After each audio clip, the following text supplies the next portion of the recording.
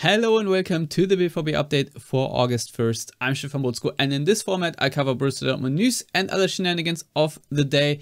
And today I start where I have left off yesterday with the confirmation by Kicker that Niklas Süle will be out for 2 or 3 weeks. And of course yesterday I did ask you guys how Dortmund should go on about replacing Niklas Süle, and you have commented quite well. David Wright, for example, writes that while I would rather see Akanji, can't see him playing with all other factors. Then we have LL Cool Ray saying, my guess is that Hummels will start, but that will be a mistake. I think Akanji and Schlotterbeck would make much more sense. We're at a point where I only see Hummels as useful when playing with 3 center backs. And Marius says, in his opinion, you need to start Akanji and Schlotterbeck, but I guess it won't happen. I'm afraid that Hummels will be completely overrun by Diaby and co. Yeah, me too, Marius, me too.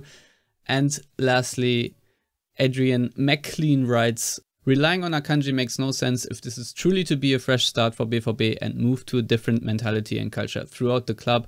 People aren't seeing the big picture. Why should we use a player that wants to leave but can't even find a team? So thank you all for sending them in. I always love reading your comments and your opinions. And yeah, moving on to the next story, Borussia Dortmund are planning to sign a new striker within the next 2 weeks, is what Watz writes. And one of those new strikers could be, according to Marca, Giovanni Simeone from Hellas Verona. Of course, he is the son of Diego Simeone. And Marca writes that Borussia Dortmund's entourage is planning to travel to Verona on Thursday to negotiate with the Serie A side. Giovanni Simeone is 27-year-old and he's under contract until 2026, and currently he's valued around 17 million euros by transfermarkt.com. He scored 17 goals in his 36 league appearances last season.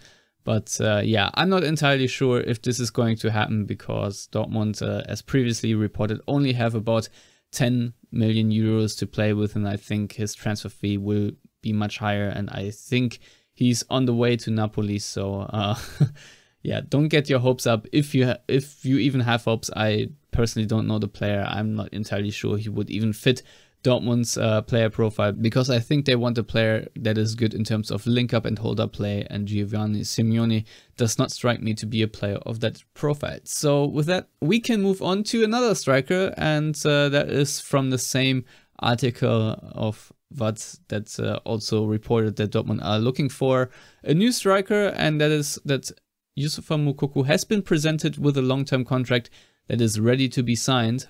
However, it is not expected to be signed in the near future.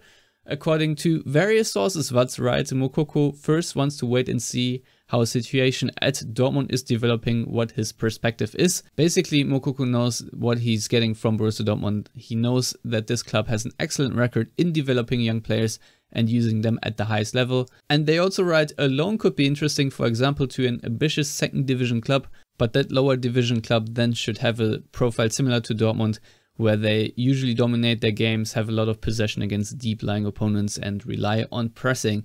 It is certainly an interesting situation with Moukoko being on an expiring deal, and so I will keep an eye on that. I will also keep an eye, only a brief one however, on a rumor that links Rafael Guerreiro to Manchester City, with the Athletic yesterday writing that Manchester City's pursuit of Marc Cucurella has stalled, and thus they can be expected to explore new options. Borussia Dortmund's fullback Rafael Guerreiro had been scouted and followed in the past, but the 28-year-old is not expected to be let go at a feasible price. And if you ask me, I actually don't really see this happening at all. I think this is just one of many rumors that Manchester City will now be linked with. So let's just move on to a message that Sebastien Haller yesterday posted, and I'm just going to play it here. BVB fans, as you know, I can't be here with you today, but I really appreciate the support you gave me, and I'm looking forward to playing in front of you in the yellow wall. So please have a good start of the season. I will follow you, and all the best. Once again, get well soon, Sebastien Haller. That was obviously a nice message amid Borussia Dortmund's family day, where the Dortmund players were presented in the Westfalenstadion, and so of course was head coach Edin Terzic, who, as you would expect, gave a little speech to the fans present. And since I didn't see a translation of that anywhere else, I'm going to give you the quotes now. He said, first of all, "Hello everyone, it's amazing to be here. Thank you for the great welcome." And then he continued saying, "Well, since I've got the chance to address everyone here, I've known this club for a very long time now. I had the pleasure to watch many legends play football here. What I learned is that 11 Borussen won't be enough to achieve our big dreams, neither our squad of 28 players, but we need every single team member, every single employee, and we need you, the fans. We need your support to achieve our big goals." And then talking about the Leverkusen game, he said, "6 more sleeps and we will play here in the most beautiful stadium in the world. Let's also make it the loudest stadium in the world." And then sort of, he had a plea to the fans where he said, "Come into this ground with a lot of anticipation and excitement. Come with a lot of positive energy. We need you. We have to make sure that as soon as you leave this stadium, you cannot wait to come back again. That is our task. Thank you very much." So yeah, a nice heartwarming speech there by Edin Terzic. Obviously something you would expect from a true Borussen as he is. And yeah, I was very happy to watch that. Obviously it got the crowd going a little bit.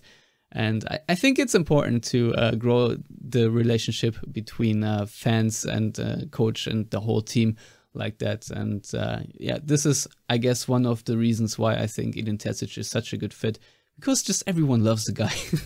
But there was also this very cool photo yesterday where Borussia Dortmund had many legends out on the field and their cups and trophies, starting with the Cup Winners' Cup in 1966, obviously the Meisterschale and the Champions League trophy, the Club World Cup, DFB Pokal, etc. And you really had legends that are still alive from almost every generation.